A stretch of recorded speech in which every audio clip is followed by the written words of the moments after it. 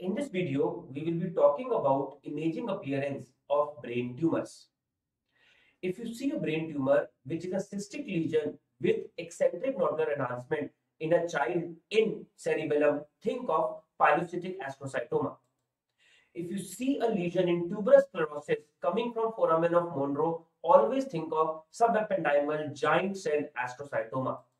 Whereas if you see a necrotic mass with lot of edema as seen in this CT scan, the first diagnosis is a glioblastoma multiforme. Glioblastoma multiforme may be seen as a ring enhancing lesion like an abscess. The catch here is spectroscopy showing a choline peak.